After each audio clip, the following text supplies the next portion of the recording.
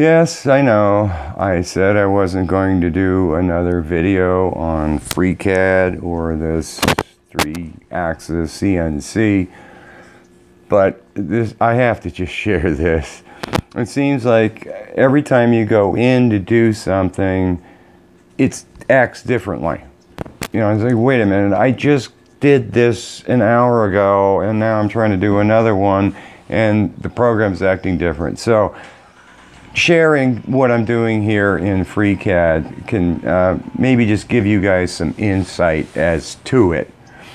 Also on making what I made my first actual product on it. Yeah. So I'll show you what I did, but in making it took like an hour and a half of actual milling time. So I need to put a fan on the little heat sinks that are in the back, because they do get pretty hot. What did I make? All right, these little stupid boxes that hold the collet set that I bought, I got real tired of fighting them, trying to open them, trying to read the teeny little number. What size is that? Get my glasses. So I actually had it machine a ER11 block. I didn't bother engraving it because I need to do more experiments with engraving text, different sizes, different cutters. So I just wrote the sizes in there, but it's nice. Now, any tool I have, I can just, that one. Speeds it up. The holes are beautiful. You're gonna see actually the machine doing this particular block. And I have the code, which is nice, because, okay, just let's bang out another one and another one. So you just let it go and you sit back for an hour and a half. So this video is on Freecad, how to model this guy and actually generate the G code on how to machine it, and then I'll show the machining it. So sorry for doing this again, but this has to be done, so enjoy. All of a sudden I'm running into new bugs in Freecad just trying to do this tutorial. First thing, you want to create this block, so you start in part design. Let's see if this works this time. New sheet, and in tasks you got to create your body. So I've got a body here. Fine. Now I want to start sketching in the XY plane. My grid is set for 1/2 inch here. So I want to make I'm holding down both mouse buttons, the left and the right, to do this, and the scroll wheel expands and shrinks. 2-point square. I want it, this is 1/2 inch, so I want a 4x4. There's 1 inch, 2 inches, 3 inches. I can't make it, huh? Right click and bring it down. Try it again. Oh well, so alright, there's 1 inch, 2, 3, and 4 inches. Left click, right click. I want to lock this point to dimension it.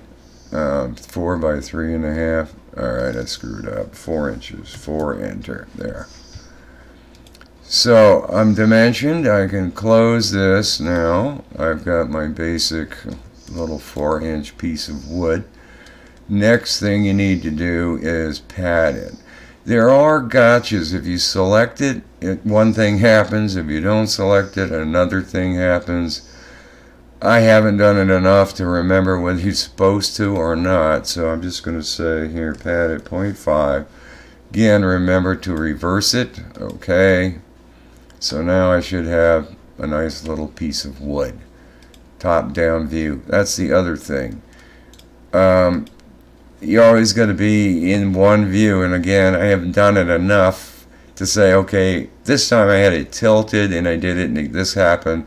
Now I have it not tilted, so I'm going to say not tilted. Now I want to draw the holes for the block. So you go back into sketch, XY plane again, and this is where I was having a problem, because this is your circle, and if I say here to here, half the grid disappears. Bug. Right click, close. I want to get rid of this sketch. Delete. Now, don't select anything. Go into sketch, XY plane again, but this time start the hole over here. And lo and behold, the grid doesn't disappear. That's a cool bug, huh? I'm in the mode so I can just create as many holes as I want. I don't care what the size is because I'm going to come back and collect them or correct them, resize them. Alright, so I just make a few holes. Right click, I'm out of the hole making. Now, without anything selected, this guy right here is fix the radius. So, select the first guy and you got to do inches, 0.2 inches. And remember, look at this, it's got the other double quote or inch mark there. This guy, select it all, 0.2 inch, return. So it just stays in this mode, and you can just keep going through all of them, 0.2 inch. I don't know why I have to work for the machine and keep saying inch when I'm in inches, 0.2 inch. It should automatically know. Okay, well, we're almost done here anyway. 0.2 inch, enter, and the last one. All of it, 0.2 inch, enter. Okay, so now I can right click to get out of that fix the radius mode. Now I want to start locking their positions. This is all on grid, so I could actually, if I wasn't, correct every one of those. So I didn't have anything selected. I selected lock, and now I can just start hitting the center of all of them and say, okay, these are the positions. This is where I want them. So right click, I'm out of the mode. Again, you can click on any one of them. It's kind of difficult to figure out. This is in the center of this arrow to this arrow, so that's this where this hole is going to be. But in any case, there, I've got them all dimensioned and all the radiuses, everything done, close. Now, next thing I need to do is I want to pocket them. Again, top down, hit the pocket here, and don't select any of them. And now I can pivot it. See, there's a bug. I don't get it. Why is it doing it that time? Select the sketch. Now pocket it. And it goes in. Alright. So if you don't select, it extrudes. If you do select, it goes in. For the ER11s, the 0.4 diameter entered in 0.2 because that's a radius. The 0.4 diameter fits the ER11s nicely, and 0.370 again inches is like a nice depth to hold them with. You don't need to reverse it. So okay, I've got my pockets done, top down. Now I need to actually machine these guys. So hey, you go into path finally. There we go, path. Create a new sheet. Working on the body, it's your only choice. And I've got, again, the extra 1 thou surface material here because these holes actually start 1 thou above the surface and not in the surface. So you just say okay to that. Now I need to pick a tool. On these guys, pay close attention when you're creating a tool. It's saying the tool diameter is 1/8, but the flat radius, it's radius, not diameter, so you got to cut it in half. I'm going to pick 1/8, create the tool controller, go into the tool, and for actually doing it, I did like 50 inches per minute to make it kind of faster, because it took an hour and a half to actually make it. This isn't spindle RPM, it's some percentage. I've yet to figure out what it is, but I just enter in 1,000, kind of a nice speed. Okay, here comes the cool part. What do you think is going to do it? You can do a contour, all kinds of different things, but yeah, and it's going to do it in order. So I'm going to select that, hold down the control key. I want it to do that one next, that one, then come down. You can have it go over here, but I just have it going. Looks cool when it goes, machining these and coming around. Now you would think normally that it's a pocket from a face. So if I select pocket and this tool and I just say apply, look at the pocket. Let me pivot this, and it's a zigzag. I'll zoom in on one. It's not doing a nice job. You'd think spiral would do it, apply, and it doesn't. It's creating this, and it actually does look like, let me go top down. There it is.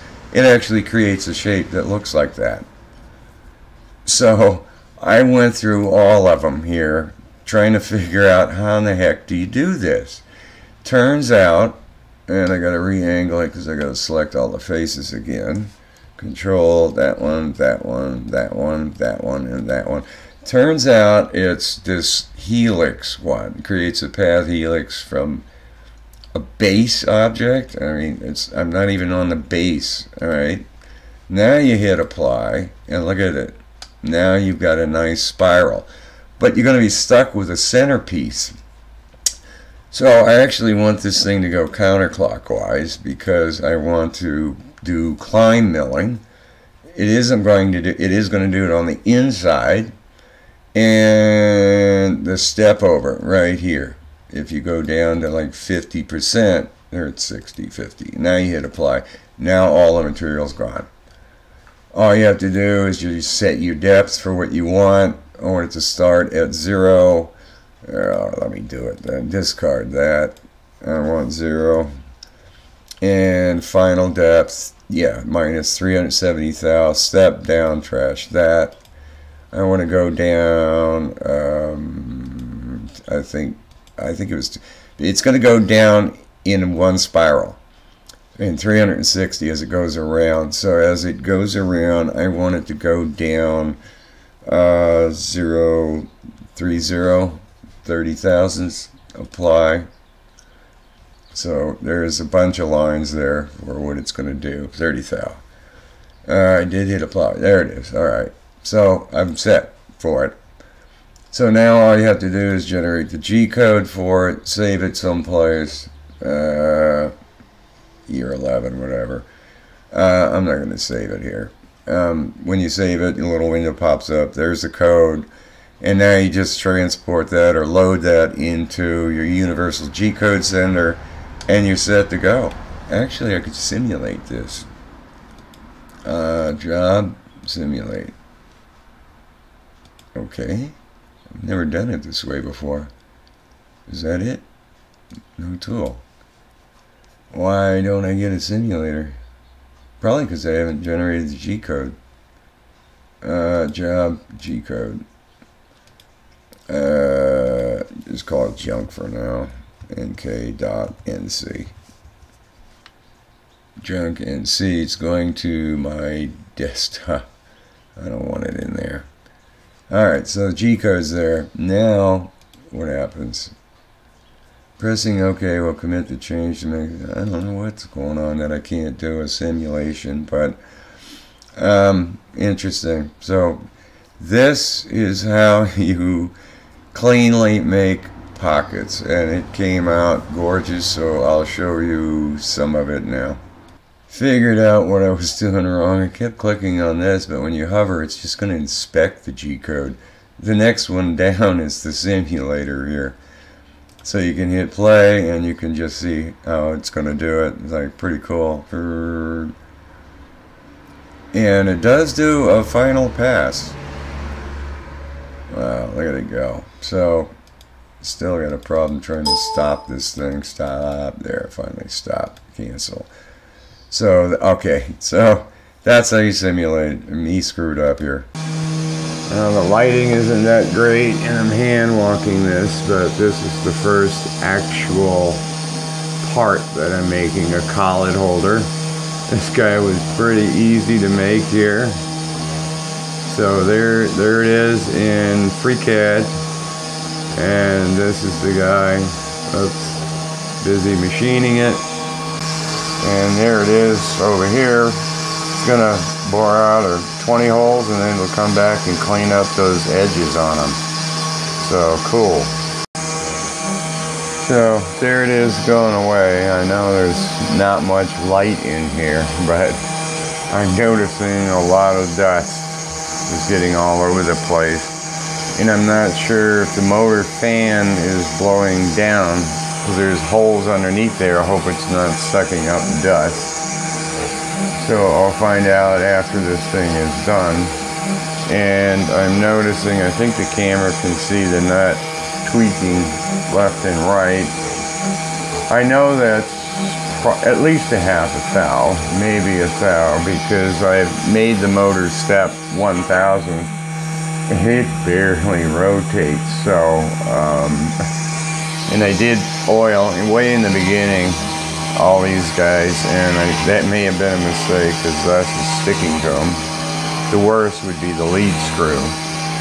What else am I noticing? Oh, the little heat sinks on the back. This guy's been going for almost an hour, and it's getting pretty hot back there. So I had paused this thing. Feel them again, and they're getting the adhesive. Yeah, that's getting pretty hot. The adhesive is getting gooey because of the heat, and I did pause it, like I said, and then use freeze spray to cool them all down here for a bit, and then go again. I forgot which one's which, but they're all. That's pretty hot to the touch, so they're getting there. I think I'll probably wind up pausing this again. I don't know.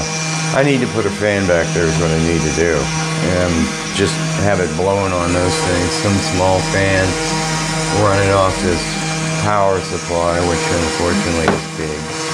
This was 24 volts.